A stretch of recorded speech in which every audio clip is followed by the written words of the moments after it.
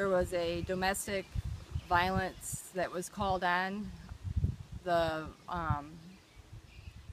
people of the domestic violence left when they knew that 911 was being called. 911 arrived. Several other people left the house as well. They brought three people out of the house. There was an individual living in the garage who is known to have some mental illness. He came out of the house, went into the barn, grabbed a baseball bat. From there, it was kind of a blur, so there were shots fired. He was killed. Terry was an individual who none of this was about.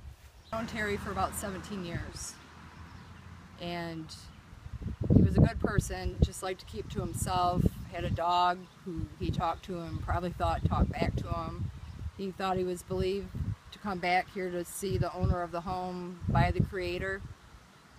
He believed that what he was doing there was for her and for the Creator, keep the house under control. I believe that he was fed up with the chaos of what was happening at the home and was ready to be done with it, and that's why I believe he came out with the bat, knowing that he was gonna die.